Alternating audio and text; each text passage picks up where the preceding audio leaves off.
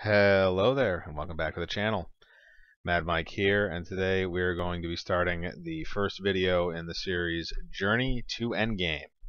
And we're going to be starting in chronological order, so we will be going with the first film in the MCU from that perspective, which is Captain America, the First Avenger. Now, this was a movie that came out in 2011. It was directed by Joe Johnston, who does a really, really good job with this movie. He's very good with 40s and 30s style period pieces. I enjoy that about him. He also did The Rocketeer, which is another movie that I think is definitely worth a watch, based off a comic book series by the same name. But back to First Avenger, we have first we have Chris Evans as Steve Rogers and/or Captain America, and when Chris Evans, a lot of people remember back in 2011 when Chris Evans was kind of announced for this role.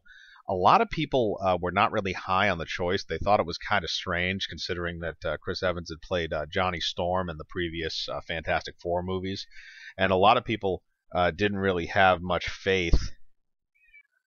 And the thing about the Fantastic Four movies was that they weren't really received very well. I mean, the first one was okay, and then the second one, Rise of the Silver Surfer, was not received very well. So people were kind of shaky on whether or not Chris Evans could pull off the serious nature of Captain America.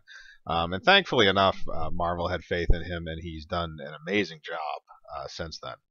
But moving forward from that, we have Haley Atwell, who plays Peggy Carter, and Peggy Carter is an MI6 agent who is working with the Allied forces on the Super Soldier Project, and she's also the love interest for Captain America in the film. Even though they really don't play it up too well, I shouldn't say they don't play it up too much. They do, but they keep it as like kind of like a tension type of thing, like almost like they both kind of want it, but they don't pursue it until it's too late. And she would also get her a television series of her own called Agent Carter, which lasted for 2 seasons, that takes place after the events of Captain America: The First Avenger. So then you have Hugo Weaving, who plays the Red Skull, who's the main antagonist, and he does a really good job at that. He you kind of expect him to put on a set of sunglasses throughout half of it. Say, "Do you know what you're doing, Mr. Anderson?" You kind of feel like he's going to do that, but he does play the role relatively well. He pulls off the German accent, and it is believable. And the makeup actually they do for the Red Skull is very, very good. I thought that was relatively good. They do give off the shape of like the misshapen nose and stuff like that. They do a very good job at kind of recreating what he looks like in the comic books. And then you also have, for some other side characters, you have Sebastian Stan, who plays Bucky Barnes. And they have made some changes from the comic books, which make a bit more sense when you look at the MCU, because in the comics, obviously, Bucky was Captain America's kid sidekick. And in this, he has been turned into somebody who is the same age as Captain America. So it's a bit different, but you can kind of understand why, because you don't want a 13-year-old fighting in World War II. That's kind of strange. But Sebastian Stan does a really good job, and it provides this kind of interesting dynamic between Steve Rogers and Bucky, where Bucky has always kind of been this big brother type of figure. He's always been bigger and stronger than Steve.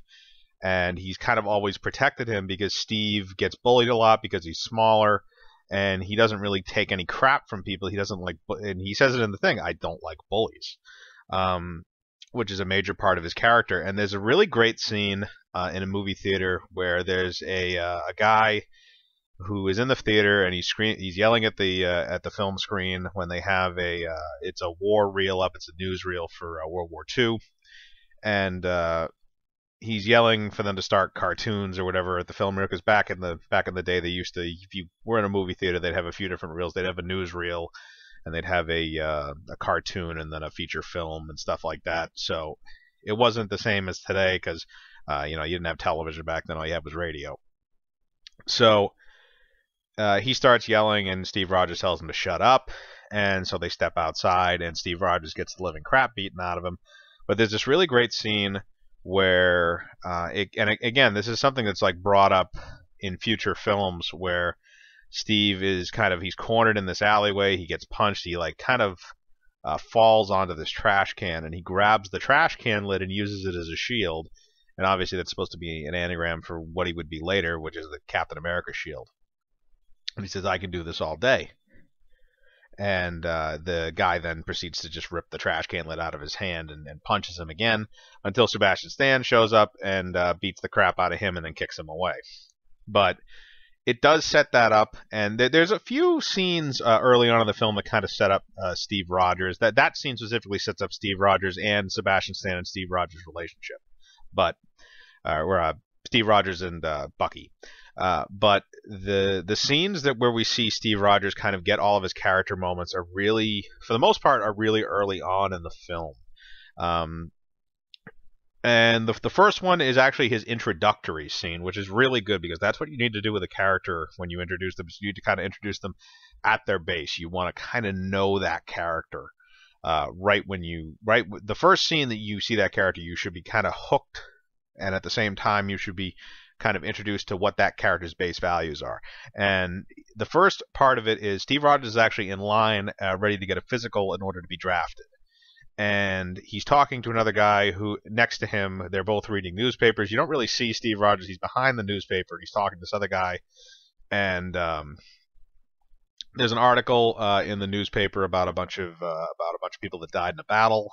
And one of the guys says, "Makes you think twice about enlisting, huh?" And Steve Rogers just goes, "Nope," and proceeds to put down the newspaper and walk forward. And at this point, you see that Steve Rogers is really scrawny. He's tiny. He's almost looks like he's emaciated or sickly. They make him look like he's about 90 pounds. And that's the other thing is the special effects in this movie. And I know I said this about the Red Skull, but Steve Rogers and his body, the way that they make him look in the early part of this film, it is so believable. And I honestly can't even tell how the hell they did it, unless they somehow grafted Chris Evans' head onto like an emaciated 10-year-old's body. But it looks amazing, and I credit to the people that did that. And this is all the way back in 2011, but you can't see a damn thing. It looks amazing. But just going past that, then you go into after that scene, you find out that Steve Rogers has been faking his name in various places to try and get past the draft board and get drafted into World War II. And he's been doing this multiple times, and he's been turned down every single time because he has health problems, and because I think at one point they mentioned he has asthma. They said he can't be because he has asthma and a few other things. So what winds up happening is that after this point, the story kind of moves forward, but there's a couple other scenes that are really early on that kind of establish Steve Rogers. So you have the draft scene, and then you also have another scene where Steve Rogers is this is at what was the Stark Expo, and you saw that in Iron Man 2 again, where Tony Stark reopens the Stark Expo, which is like this big invention, like almost like a theme park. And Howard Stark, a young Howard Stark, who's played by Dominic Cooper, is doing this, and it's like the first annual one. It just opened. Again, this is the 40s, and there's this little exhibit where you get to see. Oh, you get to be the face of a soldier, and basically it's this almost like a mirror window, and you can see through it, and there's a cutout almost. It's a mannequin where there's a helmet and there's a suit or a military uniform, but there's no face. So when the light goes on, you see your own face projected onto the mannequin's face, so you can make believe that you are the soldier. And Steve Rogers goes up to it, and he's so short that when the light turns on, his face actually just gets projected into the mannequin's chest. And it's a really interesting scene about him just feeling so low on himself that he can't do anything. And it's a reoccurring theme early on in the film that like he just feels like he is a useless thing, and he doesn't know what to do, and he just desperately wants to do something, but he can't do anything.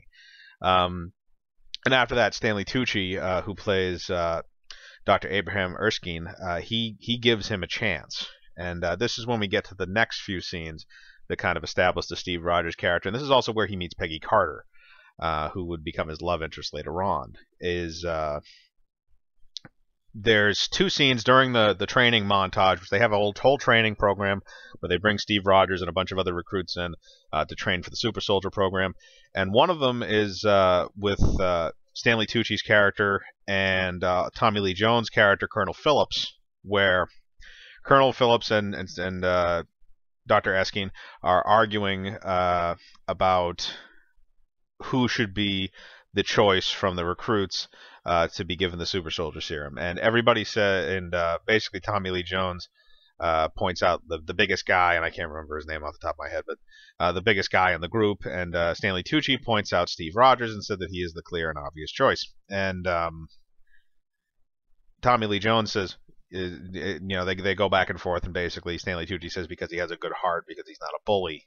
And Tommy Lee Jones says, winning a war takes more than just a good heart. Winning a war takes guts. And I don't know why you have a box of fake grenades for whatever goddamn reason, other than something that's plot relevant. But Tommy Lee Jones takes a grenade out of a box that's next to him on a truck. He pulls the pin and pops the spoon on it, which means the grenade is active. And then he throws it into the crowd of soldiers and yells, "Grenade!" Now, none of the soldiers realize this is a fake grenade. None of them know, except for Tommy Lee Jones, and somehow the audience doesn't even know, even though you can probably guess that because you're not going to kill Captain America off 5 minutes into or 45 minutes into the movie. So everybody else scatters except for Steve Rogers. Steve Rogers jumps on the grenade and clutches himself around it and waves at everybody else around him to get away before it explodes. And this again just kind of proves Steve Rogers' character is he is willing to sacrifice himself for others. And a line that he says later on, he's willing to lie down on the wire and let the other guy crawl over him. That's what he's willing to do. And it's one of those great moments where it's an iconic moment for him. And then you see there's one more moment in the training section where Steve Rogers has they're doing this run. It's supposed to be a one I think it's 1 kilometer, 1 mile. It's supposed to be running, and they reach the halfway point, which has this little flagpole on it, and the drill instructor says that if they climb the pole and they get the flag, they get to ride back in the Jeep with Peggy Carter. And all of the soldiers try and climb up the thing, and they can't get it. And Steve Rogers realizes that the flagpole is not stationary; it's held with a linchpin at the bottom. So he pulls the linchpin out. The flagpole falls down. He grabs the flag and then proceeds to jump in the Jeep and gets a ride back. And it just kind of proves that again, Steve Rogers, even though physically he is not up to par with many of the other recruits, mentally he is far beyond them. Because none of them came up with the idea to do that, even though it seems kind of obvious when you think about it for more than 5 seconds. But it does again kind of help emphasize his character, where even though physically he is not as strong as a normal man, mentally he is, in terms of his peers, he is far beyond them. And really, we don't see a whole lot more development with him until afterwards. But this establishes his base. He's relatively smart. He doesn't give in to bullies. He doesn't give in to people that want to hurt others. He wants to protect people. He wants to fight so that people don't have to get hurt.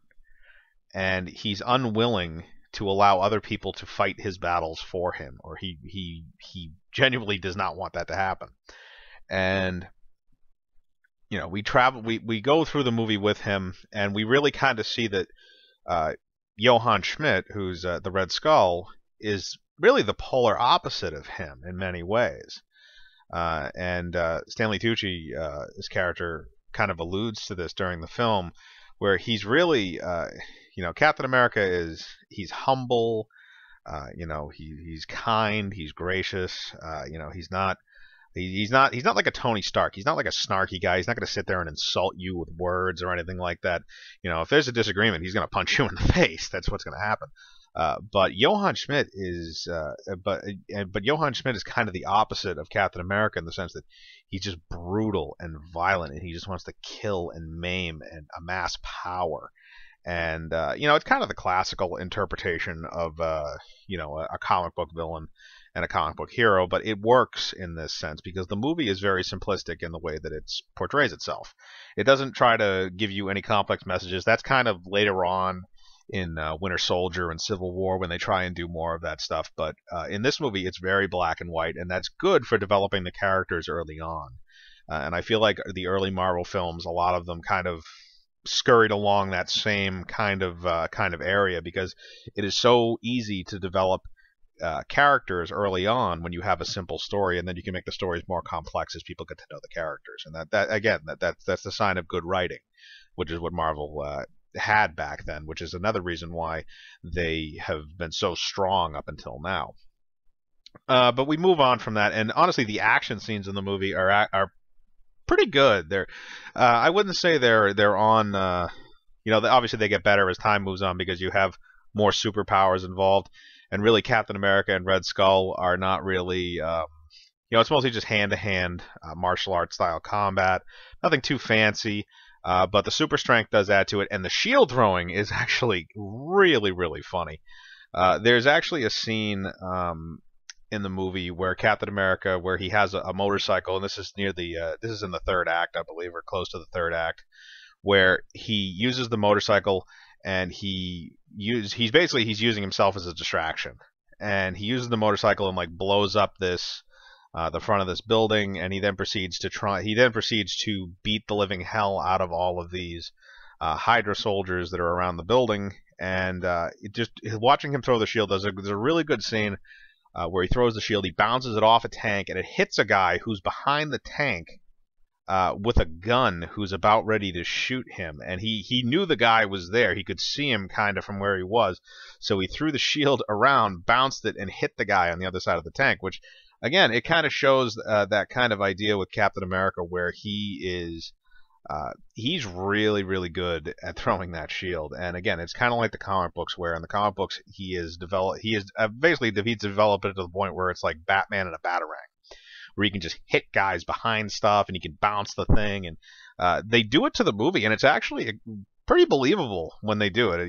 Even though you think about it and it's kind of goofy and stupid, they really, really sell it to you in the film. And that's one of the better parts of it, is those action scenes, especially with Captain America when he has the shield. And then we go into the latter part of the movie where we kind of get into what is the third act, and what ultimately is the ending, and what leads into the what is the post-credit scene for the film. And basically, not to give away too much, but basically, Johann Schmidt's going to blow up the Eastern Seaboard, and they figure out that he has this giant airship that looks like a B-2 stealth bomber. And Captain America manages to get onto it at the end of the film, and he then, swat the destruction through the ship, takes out as many guys as he can, and finally has his showdown with Johann Schmidt. Now, the main plot line of the film revolves around the Cosmic Cube, which would eventually become the main plot line. Well, the MacGuffin, should I say, for most of Marvel Phase 1, and it ultimately culminates in the first Avengers film. But the Cosmic Cube is basically being used to power all of these high-tech weapons that Hydra has, including this giant airship. So what happens is Captain America manages to destroy there's a device that's holding the Cosmic Cube as the power source. He manages to destroy it, and Johann Schmidt then proceeds to grab the Cosmic Cube and gets teleported away through a space portal. Since the Cosmic Cube, I believe, holds the Space Stone, which means you can go from place to place wherever you want and open up portals. And the cube then drops to the ground, and it burns a hole through the ship and falls down through the ship and into the water. And that's the last we see of it for a while. We don't see it again, I don't believe, until a certain point. I think the Thor film is the next time we see the Cosmic Cube in terms of the timeline. But this, unfortunately, leaves Captain America in a very bad position because he can't. Without the power source, the ship is going down. The aircraft is going down. and he really doesn't have any way to he doesn't really have that much. The only thing he can do is basically put it down somewhere where it's not going to hurt anybody. And he's coming towards the eastern seaboard of the United States. And let's also keep in mind at this point, Bucky Barnes has been supposedly killed during a battle, so his best friend is essentially dead, and he's talking to Peggy Carter over the radio. They're basically talking back and forth, even though she knows what's about to happen to him, and he kind of knows what's about to happen to him. And this is again, this goes back to the idea of Steve Rogers sacrificing himself for the greater good, or for the betterment of other people. Is the idea that he doesn't want anybody to get hurt, anybody that's innocent, and he pilots this thing down and he crashes it, and that's when they don't show you really the crash. They show you right up to it, and then you hear the radio cut off on Peggy Carter's end, and that's kind of the end of it. And they all think that he's dead. And really, he expects to die. You can tell that with Chris Evans does some very good facial acting. He's talking on the radio, but he's really just kind of keeping going. He knows what's about to happen. But it's kind of an interesting scene where it's like there's the impending doom, and both of the characters know what's coming. And but Chris Evans is kind of going on with this conversation, kind of like you can tell that there's something off, obviously, because he thinks he's going to die. But he goes off, and this is. He's talking to her about, oh, we're going to go dancing and stuff like that. And then it just cuts, and you're like, oh, that's bad. But it's a very well done scene, and you actually feel for these characters by the end of it, because they develop this relationship between him and Peggy Carter over the course of the film. So you actually understand, no, there was actual caring there. It wasn't just like, oh, she's the female, so she has to fall in love with him. It's, you kind of understand that there's a relationship there in some sense, well before this. So you get that idea, and also the film itself takes place over a time frame of what seems to be at least a year, maybe more. So you get the idea that this is a relationship that's developed over time, and they have genuine affection for one another. So then that's what you have there. So after the ship crashes, then it cuts to black, and you kind of get this idea where they show a scene at the end where there's this very kind of patriotic type of music, and you see these kids running through the New York streets with one of them has a trash can lid, much like Chris Evans had at the very beginning of the movie in the alleyway scene where he's getting beat up.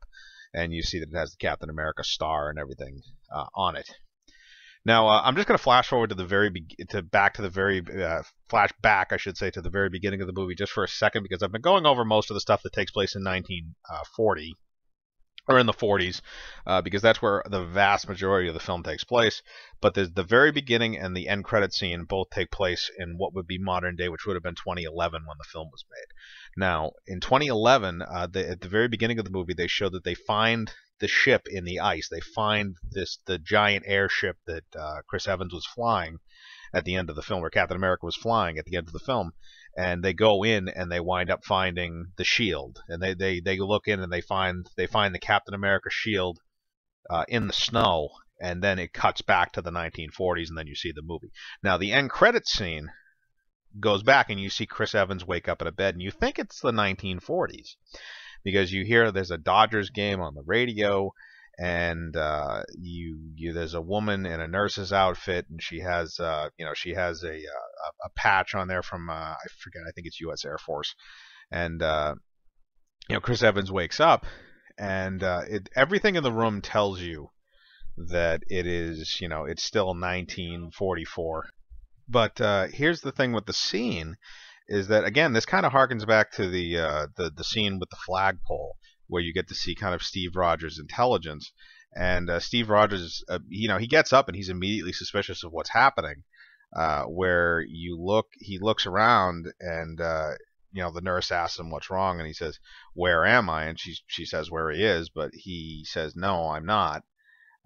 And he said that he basically says the baseball game that he's listening to, which I think he says is Yankees and Dodgers. He says it was the date, in the actual date that the game took place, and he says, "I know because I was there."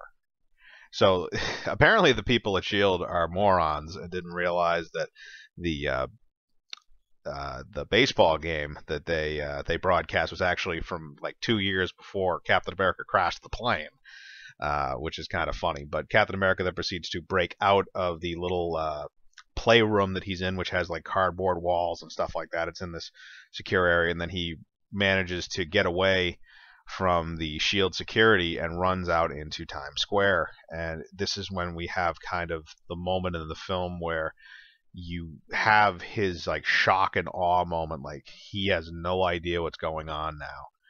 And Nick Fury, or Sam Jackson as Nick Fury, then shows up and says, "Captain, you have entered into a very different world." And basically the idea that they were trying to kind of keep him insulated until they could expose him to the real world slowly, but he basically shell shocked himself. And that's after the end credits scene. That's how the movie ends. And really, the first Captain America movie is one of my favorite MCU films.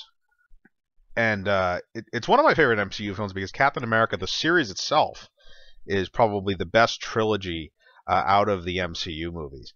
And it really does, it works very well, and it does one of the better jobs of establishing a character that we all kind of think of as a little bit silly. Captain America doesn't really come off, in the comic books, it's believable because it's a comic book. You can do a lot of kind of insane things in a comic book. But to pull it off in a movie is extremely challenging, and they did it in a great way, and they continued to do it to make him a relatable character, which is kind of interesting. And then, of course, in the future movies, we have the timeline where he's a man out of time. He jumped 70 years into the future.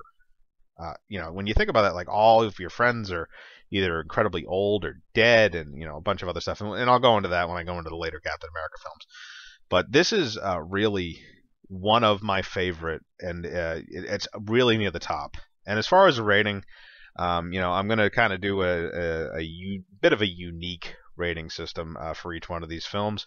And Captain America: The First Avenger, I will give it 8.5 shields out of 10. So we finish with that, and the next film in the series will be Captain Marvel, and I will be going to go see that this Friday. Hopefully I can buy a ticket to another movie and sneak in, but we will see.